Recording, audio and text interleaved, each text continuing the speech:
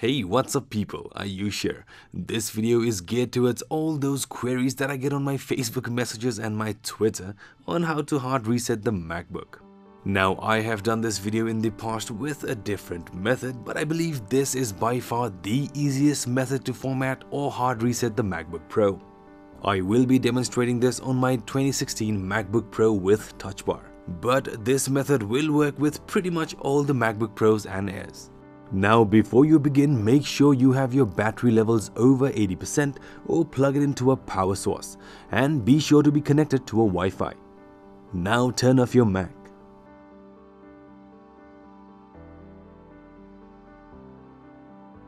Once your Mac is off, hold the Shift, Command, R and press the power key or the Touch ID button in case of the new MacBook Pros all at once.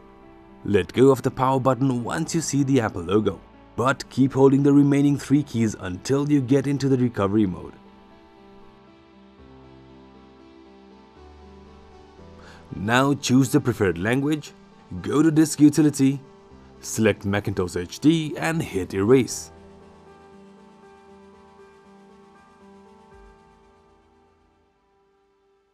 Close this window and again make sure you're connected to your Wi-Fi.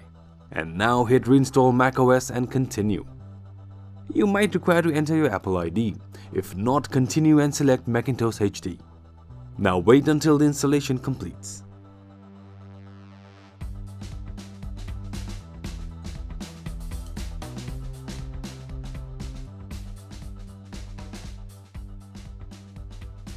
And that's it. The newest version of macOS will be installed and you are good to go.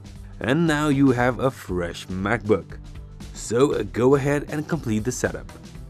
So that was it for this quick little video guys. I hope this will help you. We will be coming up with more episodes pretty soon, so stay tuned for that. Until then, you guys have a great day.